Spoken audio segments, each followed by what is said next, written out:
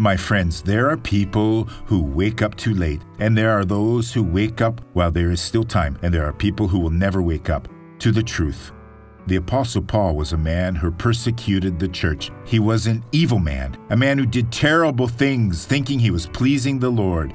He misunderstood the law of God. Take a look at what he wrote in Romans 7:10. And the commandment, which was to bring life, I found to bring death. The Word of God did not come to bring death, but to bring life, to take people away from sin and suffering and bring them to the presence of God. But Paul understood it to bring death.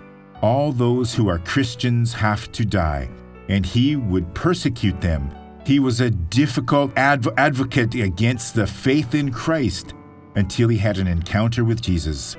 Those who try to rise against the powerful ministry of the Lord Jesus have not understood what the law of God is here for. Take a look at a blessed person, and I'll be right back. What did you suffer from? Acute rheumatism in my left side. It was already taking over my bones and all, so I wasn't able to walk. How long, sister? 5 years now. I couldn't bear to go upstairs. How were you walking before the prayer? Before the prayer, that sister had to help me. I walked like this. Where's the sister that helped here, folks? Was it like this? Like this, yes. Show us how Jesus healed you, sister. Show us. Look at that, folks.